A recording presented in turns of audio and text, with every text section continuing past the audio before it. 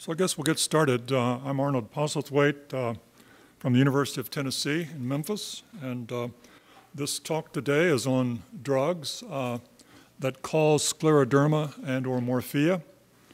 It's an interesting area and one that has to be updated periodically because as new drugs come out and are being used, the more experience we have with agents that come out, the more we know about their potential to cause other diseases or aggravate other conditions. And that certainly is true with systemic sclerosis. There was, when I was in training, attention was focused on ergotamine-like agents that were used to treat migraine headaches. And it produced fibrosis in some patients, and actually the ergotamines were used as an animal model in a laboratory to study fibrosis.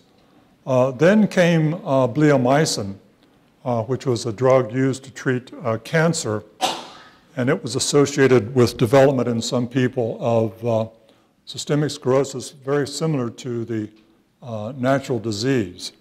And as an outgrowth of that experience, a lot of investigators have adapted, including our laboratory, the bleomycin model in mice, which if you repeatedly inject under the skin bleomycin, you get an area of fibrosis that resembles the skin biopsies in patients with systemic sclerosis. Also, if you instill the bleomycin into the lungs of the mice, they develop pulmonary fibrosis that in many respects resembles the interstitial lung disease and fibrosis we see in systemic sclerosis. So the bleomycin model we owe a lot to because it has been used to test out some of the therapeutic agents that are now in clinical trials in scleroderma, and that's one of the first models at which new agents are tested. And some of the trials that are going on right now, those were demonstrated to be effective in either the skin and or fibrosis in the lungs, model of the disease. So this requires us to keep up as doctors and treat the total patient and not just focus on the particular area of disease that the drug was designed to treat, because we have these other things that come up with agents as the longer we use them. So we'll be reviewing some of this. So the chemo drugs or chemotherapeutic drugs are probably the largest group that over the years have been shown to induce systemic sclerosis, lung fibrosis, or localized scleroderma-like changes. Bleomycin, as we mentioned, was discovered in the late 70s and published in the 1980s to show to cause increased production of collagen by fibroblasts from humans when placed in culture, and that was sort of an in vitro demonstration of the potential of it to cause fibrosis and systemic sclerosis. Another group are the taxanes, which have been used a lot in treating breast cancer. Docetaxel and paclitaxel have been reported to cause scleroderma-like fibrosis of the skin, most commonly in the legs. And so the literature really emphasizes these particularly tend to be lower extremity fibrosis that develops in the legs. There's also sunitinib, which is a tyrosine kinase inhibitor that causes a hand and foot syndrome that have scleroderma-like changes in the hands and in the feet. And this is induced by this agent. And there's also a report by capecitabine, which can also cause diffuse systemic sclerosis. The leg perfusion by melphalan for a melanoma in a leg was reported to cause localized scleroderma-like changes in that extremity that was perfused with that chemotherapeutic drug. And then another agent, gemcitabine, has caused lower extremity scleroderma skin changes also. So this is a very class of drugs that several of which have been reported. So the are commonly used, and patients who have cancer can get these changes if some of these agents are used. Now, interferon alpha was used up until recently to treat hepatitis C.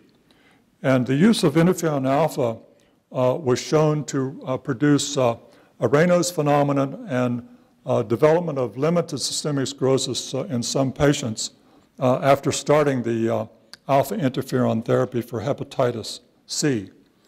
And also another synthetic interferon alpha called interferon alpha con A used to treat hepatitis C was also shown to induce a similar syndrome of fibrosis of a limited form. Interferon beta, treatment of multiple sclerosis, and a patient was also shown to trigger the development of localized systemic or limited cutaneous systemic sclerosis, which developed 1 month after starting the interferon beta treatment. Interferon alpha has multiple effects on the immune system, and there's evidence of interferon alpha abnormality metabolism in patients with systemic sclerosis and also with lupus erythematosus. So perhaps the interferon alpha can, when given as a therapy, will trigger some of these pathways that are abnormal in patients who have systemic sclerosis and sort of can mimic those abnormalities and allow the systemic sclerosis to develop. So there's a couple reports of localized scleroderma or morphea at the injection sites of vitamin K1 and of vitamin B12. And these developed at the site of the injection, repeated injections of vitamin B12 and vitamin K1 that have been reported. The K1 was reported by 2 different groups, so that is, when it's done by 2 different groups, lends more credibility to that actually as being a true observation. Now, the other area is very interesting with regards to the oral contraceptive. So Yasmin, which is ethinyl estradiol plus drospirenone, is an oral contraceptive, and its use rapidly converted long-standing clinically benign Raynaud's phenomenon in a patient to a very aggressive Raynaud's phenomenon that was associated with fingertip ulcerations and edema of the hands that progressed to fibrosis of the fingers, sclerodactyly, and also caused the development of anti-centromere antibodies, which are the hallmark of limited cutaneous systemic sclerosis. Interesting, estradiol was shown by Dr. Figele-Bostic to be elevated in the sera of patients with systemic sclerosis. And when added to cultures of fibroblasts, the estradiol stimulated the development of a fibroblast phenotype or change in the appearance and production of collagen and other matrix proteins, including fibronectin, as a direct effect of the estradiol. So I think this is an interesting observation that sort of in the laboratory, estradiol has been shown also to be associated with inducing a fibroblast phenotype that we see in systemic sclerosis skin biopsies. There's estradiol, is increased in obviously in the females normally, and estrogen hormones, and the female patients are more susceptible to getting systemic sclerosis than male patients, and this may be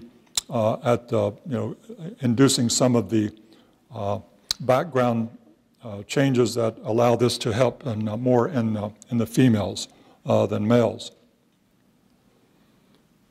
So ergotamine compounds have been associated with fibrosis in different sites, including the heart valves, the lungs, the lining of the chest, the pleura, called the pleura, and also blood vessels.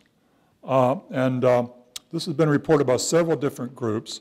And methotrexate, which is related to ergotamine, causes a similar fibrosis and induced a scleroderma-like change in bilateral extremities that was reversible pretty much with the discontinuation of its use. So these compounds, the ergotamines and methotrexate, induce vascular constriction, particularly in the arterioles of the body. And so you have a decreased oxygenation of tissues, and a lot of observations over the years have shown that decreased oxygen is one of the things that will cause fibroblasts to start making a lot of collagen. And so this may be at the basis of this. The vasoconstriction that occurs triggers the onset of increased collagen production by the fibroblasts. This is probably what's operative also in idiopathic Raynaud's, where you get spasm of the blood vessels in the hands and you start getting thickening of skin there. Again, the decreased oxygen tension due by the vasoconstriction is associated with development of fibrosis. So the other categories are somewhat miscellaneous group of drugs that sort of over the years have been associated with observations in the clinic of associating with the development of scleroderma. The anticonvulsant drug ethosuximide induced a scleroderma, systemic lupus erythematosus and scleroderma that reversed after discontinuing its use. The ACE inhibitor blood pressure medication, fosinopril, induced scleroderma and eosinophilic fasciitis, and this is reported in the Journal of Rheumatology. We obviously use ACE inhibitors to treat the renal crisis in patients with renal crisis with systemic sclerosis. This particular type of ACE inhibitor is the only one that's been reported so far to be associated with inducing scleroderma and eosinophilic fasciitis. There's an osteoporosis drug, and patients with systemic sclerosis do have osteoporosis at an increased rate. And this particular agent, balicitabine, induced Morphea in a woman with osteoporosis. And it regressed very rapidly after this agent was discontinued. So that's one of the things that we look for in these reports. If you stop the drug, does a condition or fibrosis tend to reverse? And that's pretty good evidence that indeed it caused a particular fibrosis. So a patient with Parkinson's disease on carbidopa developed Morphea after taking the supplement 5-hydroxytryptophan. And so this combinations together were thought to be causes of the development of this Morphea-like change in this particular patient. So there have been environmental agents over the years which are not necessarily drugs, but they're certainly are reason to be concerned, because there has been a long history of report of patients working in coal mines exposed to silica, dust. For example, in western Pennsylvania, Jerry Rodnan and his group at Pittsburgh showed that the patients who had systemic sclerosis, those who worked in the coal mines had a higher incidence of systemic sclerosis than ones who were not working in the coal mines. And there was increased incidence of scleroderma in western Pennsylvania, probably due to the fact that a lot of these patients had worked in coal mine. So silica dust is also a concern with people who work with sand and living in the desert, and there's increased fibrosis in the lungs associated with exposure to sand in these situations. Sandblasters and even people living in the desert have a higher incidence of pulmonary fibrosis due to exposure to the silica in the sand. There's also currently with hydraulic fracturing, there's a lot of sand that's used in the process, and sort of areas of a mile or so downwind where they're doing hydraulic fracturing, there's increased sand particles in the atmosphere, and I guess time will tell whether this is going to trigger also increased pulmonary fibrosis as a result of inhaling this, and also the workers who are doing that. That remains to be seen, but certainly if our experience with exposure to silica in coal mines and in dust before suggests that may be a problem.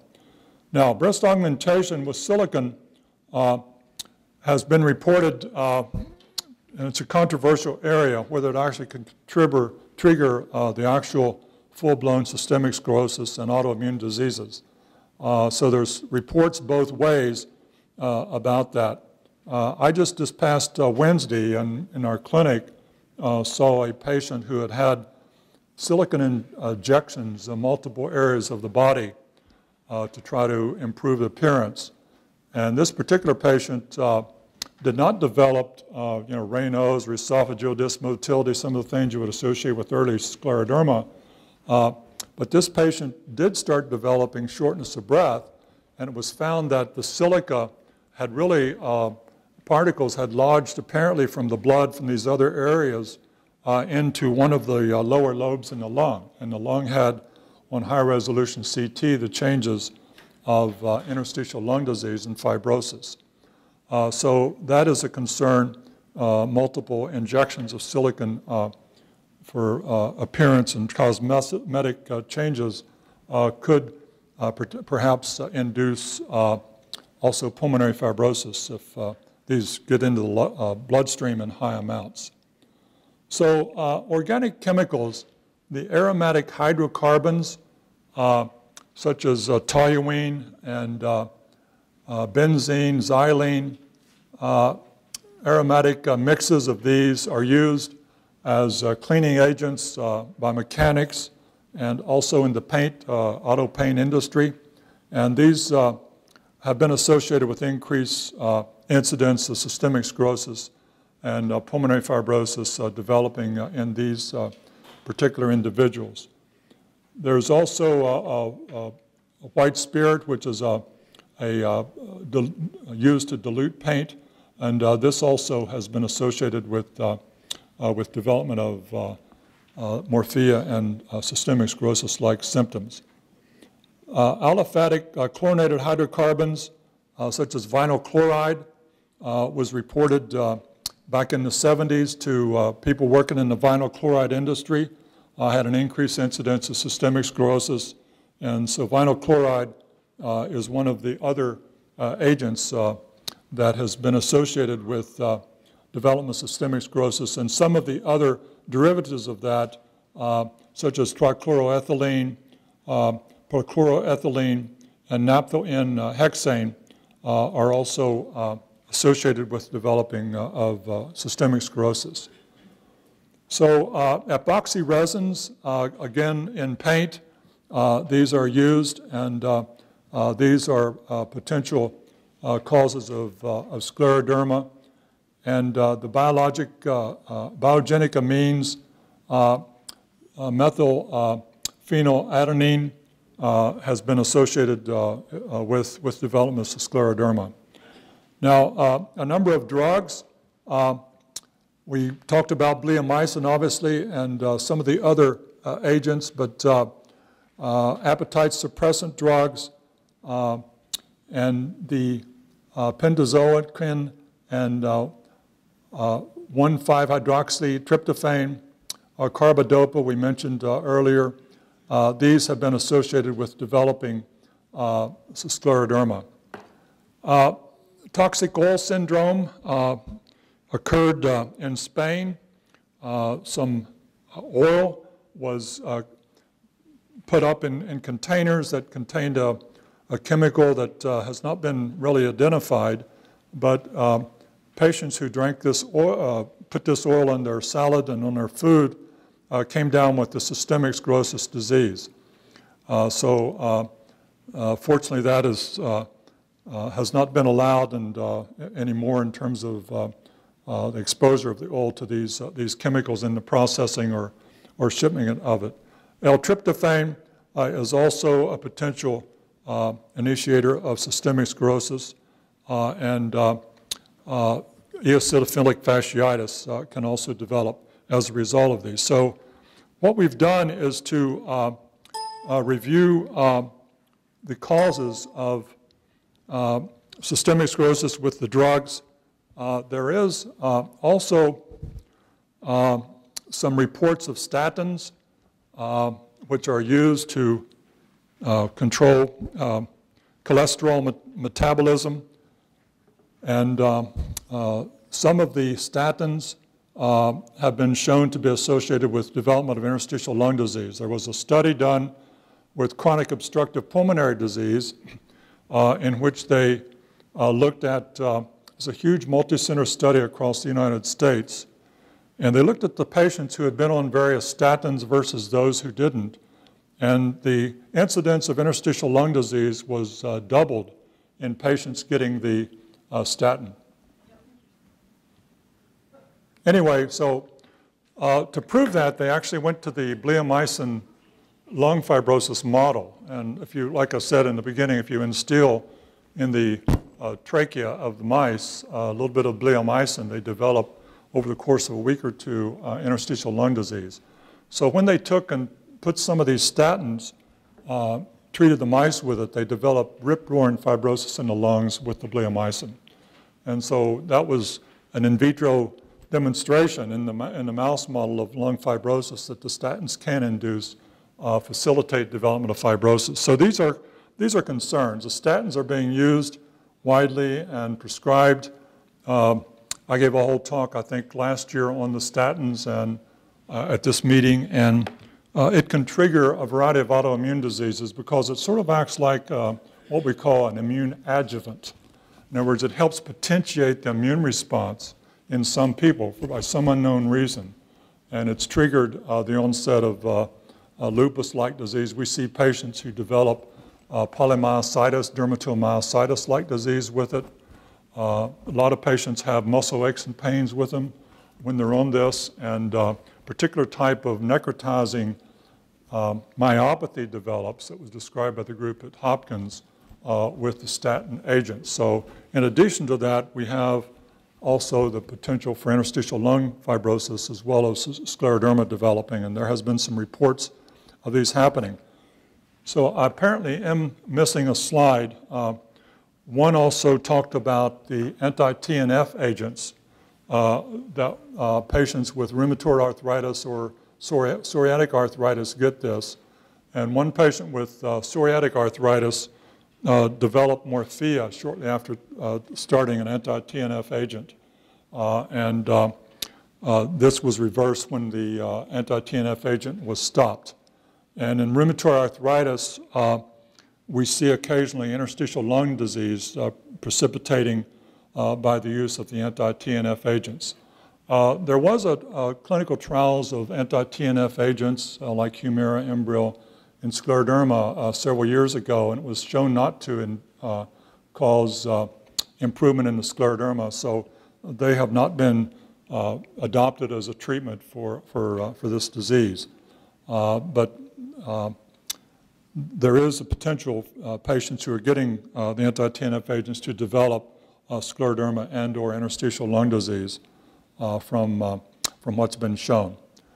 I think at this point we will sort of open it up for questions, and because we don't have the slide, the last slides, we will we'll sort of open it up to any questions you may have about these agents. So I think that it's important as patients, or if you're caregivers, and is to be aware of some of these drugs that could maybe make the disease worse. There's not a lot of literature on patients with scleroderma getting these agents, but mostly just normal people with cancer or whatever getting them, and then coming down with a fibrosis in the lungs or in the skin. These are, but I think if these agents are going to be used, you need to be aware of this. And also, again, the hematology, oncology people may not be aware of all of these conditions in which the fibrosis may develop as a result of use of some of these agents. So unfortunately, as physicians, we tend to sometimes get too restricted and focused on the particular disease where we're experts at treating and sort of ignore the whole patient, and that's always a mistake. We treat the whole patient, and I think that's rheumatologists, that's one of the reasons I went into rheumatology, as a rheumatologist tend to look at the whole patient and be aware of all of these because multi-systems are involved in most of the diseases we treat. So at that point, I'll open it up to questions that any of you might have. Check. If you have a question, please use the microphone. Thank you. Hi. On the fourth slide about vitamin B12 injections, and I was wondering if you could just elaborate on that a little bit more as to perhaps why B12 was being used in those instances, and just with kind of the growing trend, vitamin B12 has kind of been seen as like recreational. Sure. In terms of like spas and things like that using it. So just what are your thoughts around that topic? What's the last thoughts about what? That vitamin B12 injections are being used more commonly in like medical spas. It's like seeing as a shot for energy use. Right. And just what are your thoughts about that? Well, vitamin B12 has a long history. It originally, the real use of it is if you have stomach malabsorption problems with the stomach. If you can't absorb vitamin B12, you would develop megaloblastic anemia, pernicious anemia. So patients with pernicious anemia, I had a great aunt who had that, and she was encouraged to eat liver, so she ate a lot of liver. At that point, they didn't have the B12 injections. So vitamin B12 is needed to make normal red blood cells. And if you don't have vitamin B12 and you're deficient, you will make abnormal red blood cells that are larger, and they tend to be destroyed more readily, so you develop a low hematocrit and get anemia. We will see the same thing if we use methotrexate and don't give folic acid. We can induce also what's called megaloblastic anemia. So vitamin B12, unless you have pernicious anemia, which goes along with achlorhydria in your stomach, you don't make acid to absorb B12, there really should not be a reason to give B12. If you eat a regular diet, you will certainly get B12 in it. And I don't know what the mechanism is. I guess it's a local inflammation, repeated injections of certain compounds will cause fibrosis to develop because it induces a type of inflammation that's followed by fibrosis. Thank you.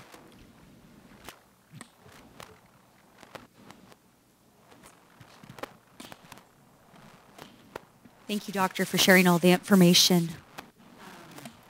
Question specifically about the medication Darvocet. I had lots of migraines in college, and then later developed shortly after then getting married and being on oral contraceptive scleroderma. And just wondering if Darvocet has been one of those medications that could be a potential Darvocet has not come up in the literature. I did a pretty thorough search. So that's, Darvon, and I guess acetaminophen is in with it. I took some of that too earlier when it was readily available for headaches and aches and pains. But certainly the birth control things is something to be a little concerned about, particularly those that have estrogen compounds in them because of the work of Dr. Fugeli showing that it does directly stimulate the fibroblasts. Also, there's effects on the immune system that aren't really well understood. And there's with the lupus models in mice, they've shown that estrogens potentiate the ability. Actually, male mice are more resistant. C57 black-white male mice are more resistant to develop lupus. But if you castrate them and give them estrogen, they will develop rip-roaring lupus. So it is a compound that has this ability to enhance the immune response, autoimmunity. So I think it's, from a survival standpoint, it's good for females to be able to mount this strong immune response to infections, but when it gets sidetracked and you start making autoimmunity antibodies, then it's a downside to it. So, thank you. And part C2, you also talk about hand-foot syndrome. Is that something previous to diagnosis, even after diagnosis? Well, it's a syndrome that starts out with inflammation in the hands and feet, and then progresses to foot fibrosis. So that is this tyrosine kinase inhibitor was reported to show that. But hand-foot syndrome is described with a variety of other compounds, but they don't develop the fibrosis type of changes necessarily. About statins, and like you said, it's one of the most prescribed drugs everywhere, right? For people with high cholesterol, and that effect seems pretty concerning. So I wonder if you have any information about the rate of people developing lupus-type illnesses because of statin use? It's uncommon. It's really uncommon. The studies in England, where they have a National Health Service, looked at, and they follow everybody and have them in a computer, their data. They looked at rheumatoid arthritis development over the course of many years. And rheumatoid arthritis, which is an autoimmune disease that we treat, came up twice as often if the patients had a history of being on statins and then developed rheumatoid. There was twice the incidence of rheumatoid arthritis in this huge population in Britain that took statins. And we see, I would say, 3 or 4 cases a year at University of Tennessee of the necrotizing myopathy that develops with that, and that has been very, very concerning. And also lupus. We've had a couple patients who have developed lupus syndrome, and it's been stopped by our cardiology colleagues are well aware of this and very interested in developing autoimmunity on statins, and so they put these patients on a non-statin regimen, and it goes away. So it is a concern, but it's uncommon. It's uncommon. If you have had a heart attack or stroke, and your cardiologist, primary care, thinks you need to be on these for that, certainly you should take it, because your risk of developing, a stroke or heart attack if you're not on it, or some other treatment, certainly I would pursue the option of some other way by a cardiologist who knows the lipid field to treat the cholesterol problems with other agents if possible.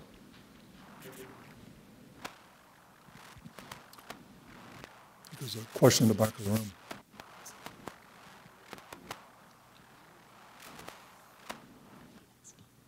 My question has to do with the fact that several of your slides mentioned that when these drugs were stopped, that the sclerosis reverted and regressed. Right. Is that any kind of indication, any kind of a way that we can do studies to see if we can find a way to flip off that light switch that flipped off when it activated the autoimmunes?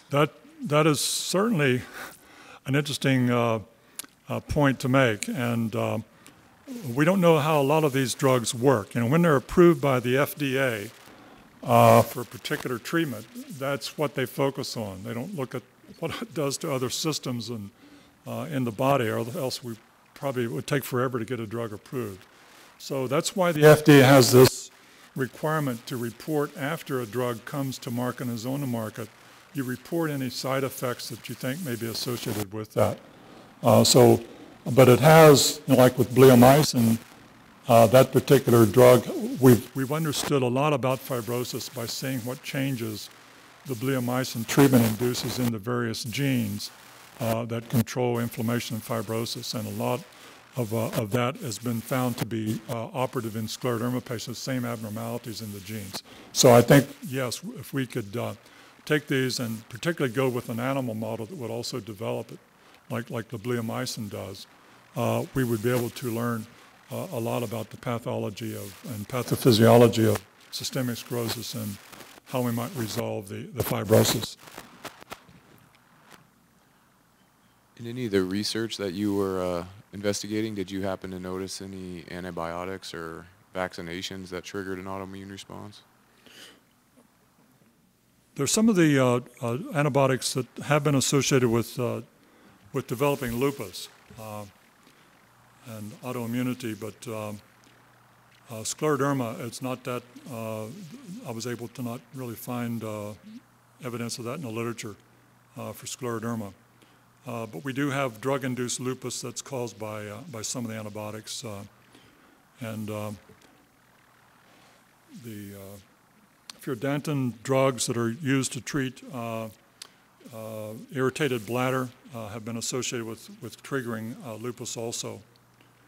But I think, we need to be, if you have scleroderma, it gets worse when you start some of these antibiotics or all, this is something that you should be aware of, that there might be a possibility. Certainly some can induce increased autoimmunity.